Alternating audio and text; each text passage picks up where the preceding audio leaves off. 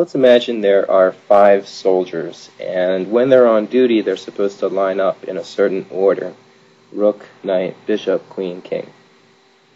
But it's kind of a hot day, and there's nobody around to kill.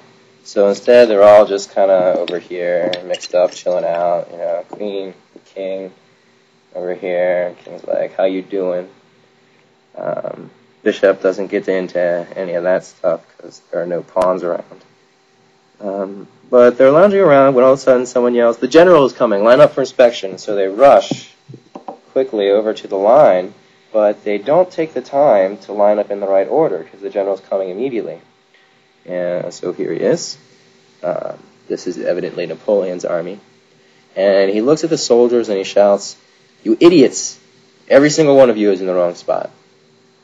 And what I want to do with this video is look at what's the probability of that happening.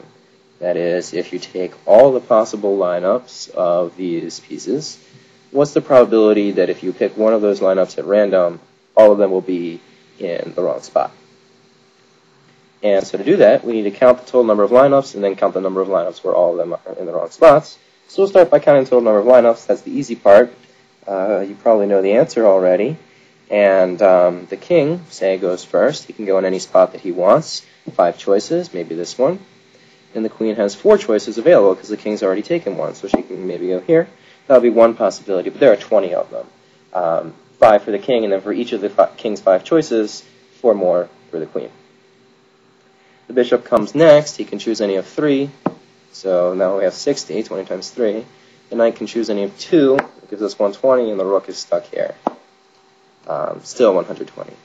Now, this is not one of those arrangements I was talking about because the bishop and the rook are both in the right spots. If I switch them, then they would be in the wrong spots. And when everybody is in the wrong spot like this, it's called a derangement, which is a pretty cool name because it's deranged, messed up, but it's also an arrangement. And basically, I just want to find the person who came up with that name and just shower them with kisses. Actually not. That would be kind of awkward. I just imagine myself sitting in the police station. The officer sighs and says, "Okay, let's go over this again.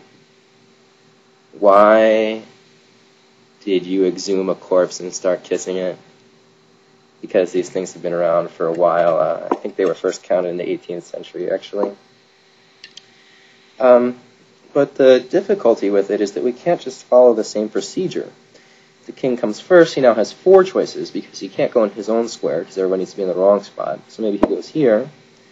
The queen comes next. The way I have it set up, the queen has 3 choices because there are 4 squares, but she can't go in her own, right? So you might think 4 times 3 is 12. 12 ways the king and queen can go. No, actually there's 13 because if the king had gone in the queen's square, then instead of 3 choices, the queen would have had 4 choices available. Right?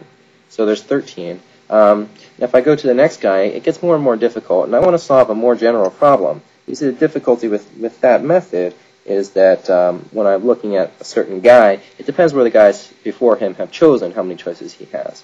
Whereas when we were just counting the total number of permutations, when 2 people had gone, it didn't matter where they went. The 3rd person had 3 choices, and the 4th person had 2 choices, etc. Okay, so we will start with the king. We'll just consider him the first guy and say he has to go somewhere. He has 4 choices. Let's say he goes, just as an example, where the knight should be. Well, then who should I analyze next?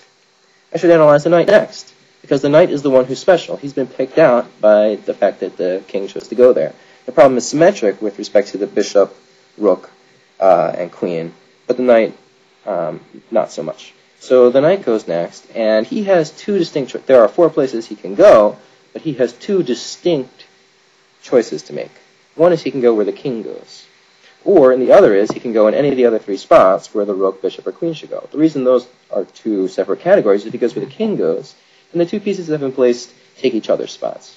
If he goes somewhere else, then the knight is taking the spot of somebody who's still being held in reserve, and therefore that's a different situation. But if the knight goes in the queen's versus the bishop's spot, those are not so different, because the queen and the bishop are both just hanging out here. They're basically the same thing.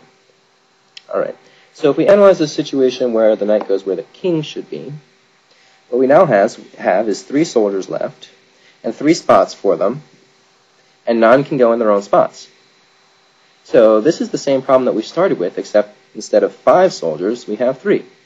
So if we call the total number of derangements with 5 soldiers D5, the total number of derangements when the king has gone here and the knight has gone here is D3. Now we analyze a situation where the knight is going to choose one of these 3 spots, but we don't say which one. We just say it's the knight's turn, he has 3 places to choose from. Well, this is actually a situation that we've already looked at as well. When we began, we started with 5 pieces. The king was going, and he could choose from 4 spots. Well, now we have 4 pieces. The knight's going, and he can choose from 3 spots. So it's the same scenario, except that we've reduced the number by 1. So the number of ways that we can go now with the knight going in any of these 3 spots is D4, number of derangements of 4 pieces.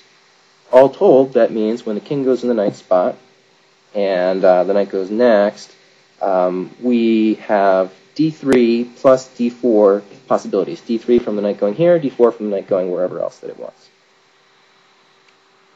Now we've almost counted the number of arrangements D5, at least related it to smaller numbers of derangements, except that we said the king goes where the knight goes.